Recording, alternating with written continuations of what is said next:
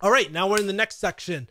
Ask Kevin Yee. So this is where I take I'll usually prioritize emails first. So if you guys send me an email, I'll answer one of your questions on this weekly hustle. If not, I'll take one of the questions from my weekly stream. So make sure to catch my weekly stream every single Sunday at 6 p.m. Pacific Standard Time on Sunday, by the way. And maybe your comment will be featured on Ask Kevin Yee, on this weekly hustle segment as well. So today I have a comment by Love143. How much do you think a private pharmacy owner can make?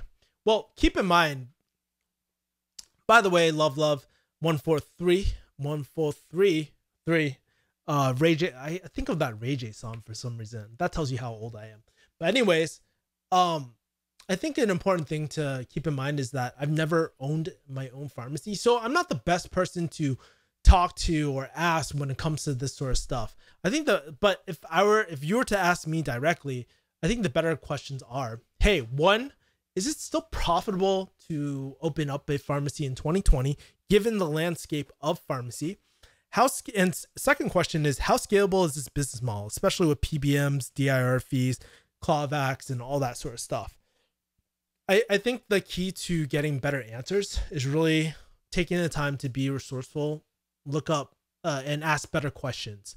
So I did a quick research on Reddit, found this one post on Reddit, and I thought the answers were interesting. So I found this OP question, original poster: is opening up an independent pharmacy still profitable?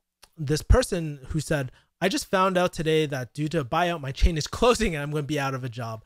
I've developed some amazing patient relationships in the last 5 years and been at my store for 11 years with the company altogether. When I first learned about the buyout, I did a lot of research into independent pharmacy ownership, have contracts with accountants, attorneys, designers. The big question is regarding getting a loan to do it. If I did this, is this still profitable?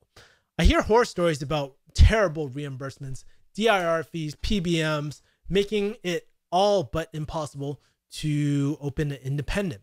I feel like if I were going to do it, this would be the time for me personally.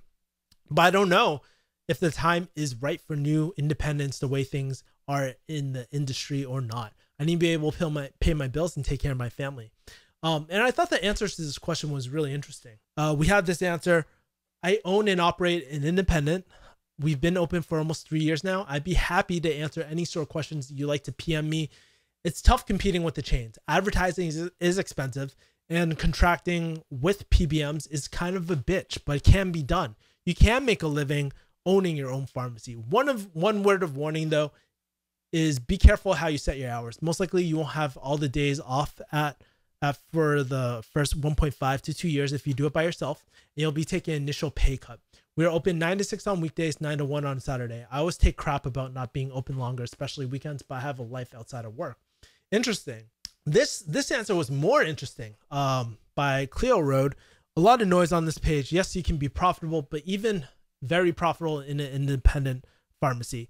Not as easy as it used to be, but very realistic. Buying groups, wholesalers will be tripping over themselves to help you get open and get your business. So that's not a worry. Locate as close to a busy chain store as you can. Chances are they're not providing service level that you will be able to. So being able to provide that, side note, being able to provide that intimacy for a business is your USP. Be prepared to work a lot of hours the first few years. I've been in business for 15 years and don't regret a moment. So really interesting. I think one of the best questions that this person kind of addressed was like, how do you make it happen? It's not if you can, but how can you do it? And I also asked my friend Jenny, still waiting her answer, not sure if she's going to respond to me with that. She's like, I don't know. And so I asked her a follow-up question about, hey, what do you think about opening up a pharmacy based off what you know so far this year? Or what is it? Would you still recommend opening up a pharmacy in 2020, knowing what you know now? So we'll see what she says based off her answer. TLDR version, it is, from what everyone is saying, is still possible to open up a pharmacy. And when you go into any sort of business, there is no set amount you can make. Think about it like this. You can always open up another pharmacy. But the real questions I would ask are, why is opening up a pharmacy important to you? How is starting up a pharmacy going to get you to your goals?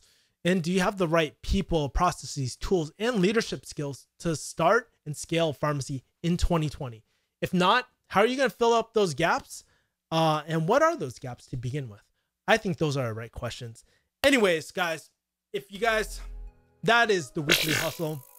If you guys have a question that wants to be featured, make sure to subscribe.